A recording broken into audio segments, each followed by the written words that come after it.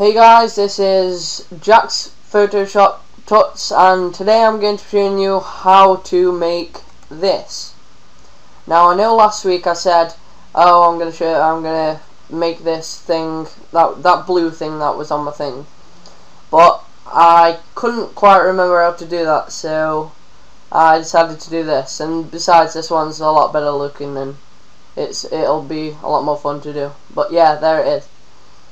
Now, this is like very easy. It's not really hard, not hard. It's harder than the last one. I know I didn't put much effort into the last one. I was being rushed by a friend. But yeah, this one shouldn't be that hard for you guys to do.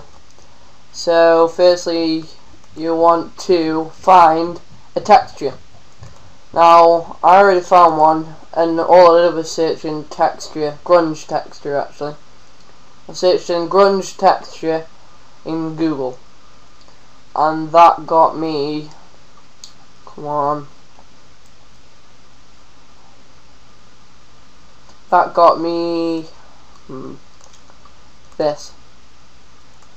Now, I know you're saying it's in colour, but I'll show you how to do that next.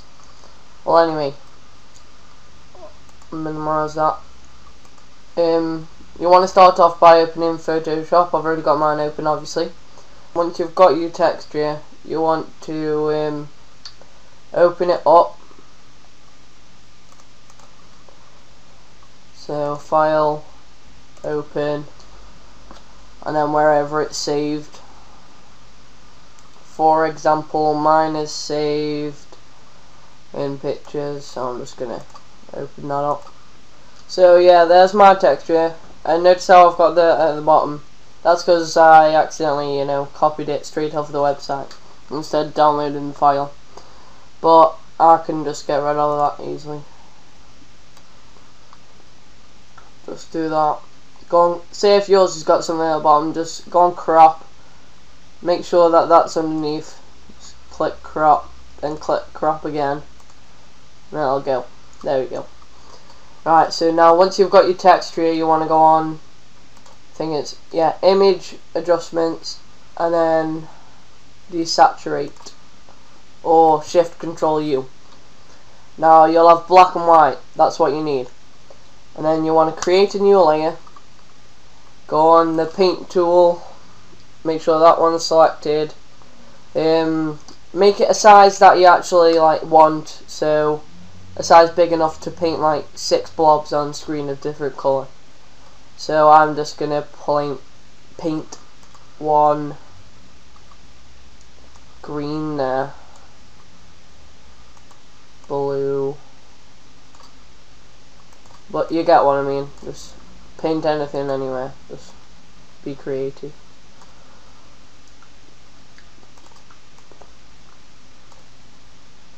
Let's go with dark blue.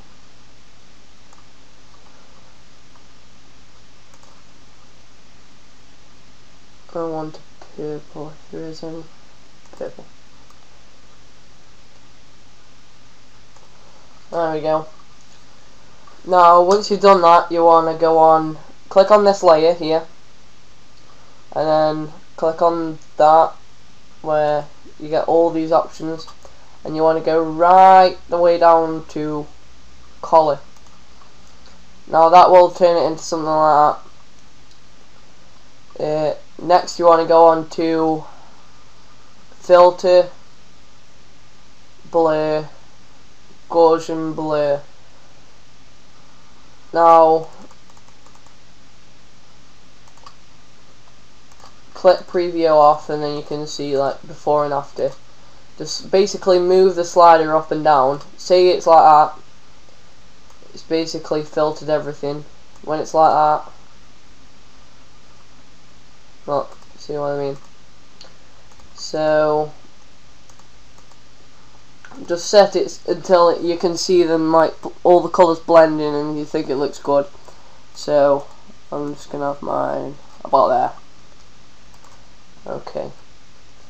Now you want to click or press Control E and that will merge both of these layers. And then you want to go on, I think it's layer, no, image, oh get off, image, adjustments, and then exposure. Now that you'll get 3 sliders, the gamma correction and offset. If you slide them up, oh wait, no, wait, slide that down, make your dark bits darker, slide that up, make it lighter. Now I want to set that to 0. So I'm just gonna set my gamma correction up. If you move this up, it will go darker. Move this up, it will go lighter. So I'm just gonna, that looks about good for me, but just like mess around with it until like you think it looks good, and I like that at the moment, so I'm gonna click OK. And next you want to go on filter, no not filter, image, I think it's adjustments, yeah, adjustments and levels. Now slide this one across and it'll move the dark along to the right side. Move this one across and it'll move the lighter over this side, if you get me. So basically just mess around with these sliders until you think looks good. And that looks okay for me. Now you get to add in your text or whatever you want. So I'm just gonna add in my text.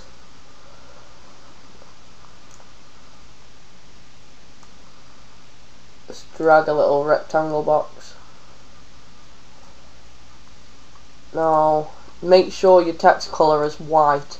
If it's not white, it won't work. So just type in JackPS.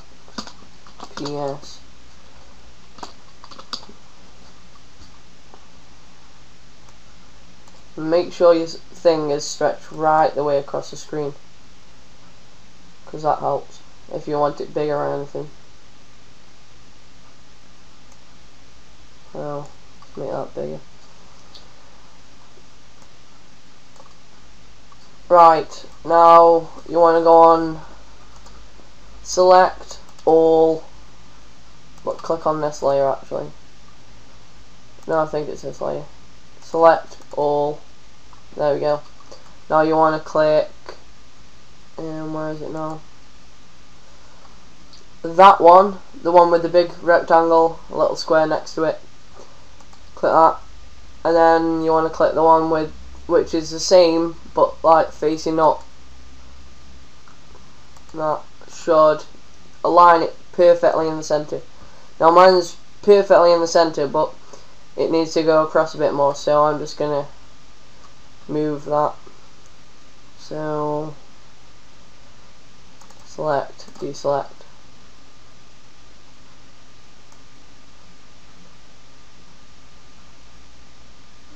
There we go. Now for me that looks alright at the moment, but we're not done yet. So now you want to go on, I think it's this layer, yeah, this layer, and you want to hit Control, and then you see a little box goes over the arrow. Just click on that little picture there with the text. Right, so that should select everything in that layer. Oh, notice mine's selected. Now you want to click the little I button there. And then notice how it'll be selecting nothing. Now hit Control J. So let's just hide this. Look, you'll have whatever you put in, whether it was logo, text, whatever, that will be from the background. It'll take it from the background and put it there. Pardon me.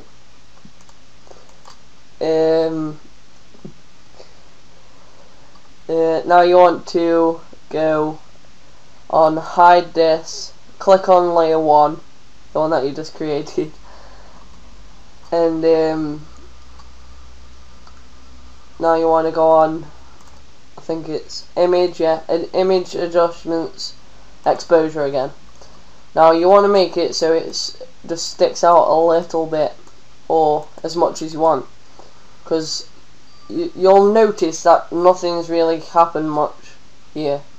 Just ignore that. Nothing really has happened much here, but like if you make it just right, so you can at least see every single bit of the text.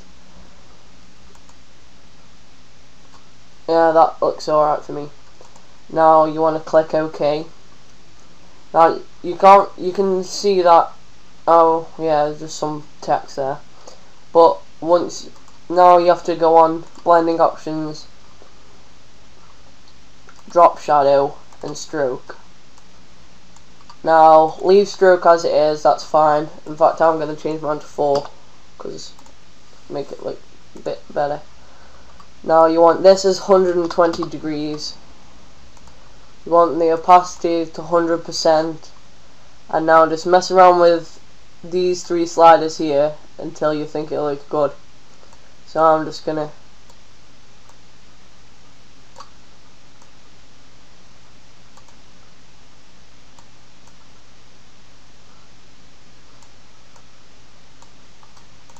and then click this contour little arrow there, click that one. I think it's that one. And now notice how it's changed a lot. Just move the size down a bit, and then you can see that there. Now you want to click OK, and that is it.